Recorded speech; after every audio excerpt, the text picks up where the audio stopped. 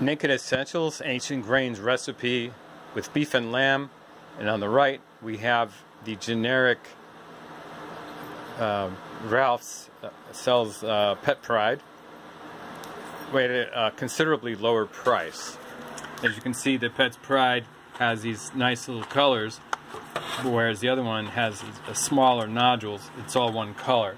I tasted them, and the one on the left, this stuff actually does have more flavor. Ones on the right, though, they're kind of like dry, flavorless crackers or crisp bread, which is not so terrible, but the dog is unimpressed, at least on our last test. But let's just see, what do you think there? You want to give this the taste test?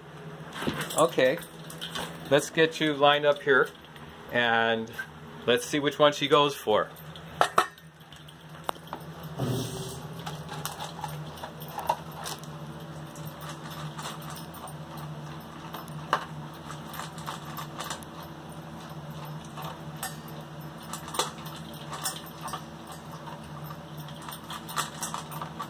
And it's starting to look like we're seeing a pattern. Notice she is eating on one side, not the other. That's got to tell you something.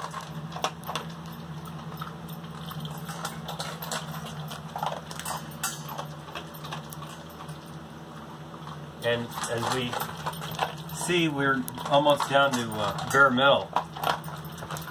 Here. Hey, Wolfgang. We got bare metal showing. So clearly it pays to spend a little more, at least as far as the dog is concerned.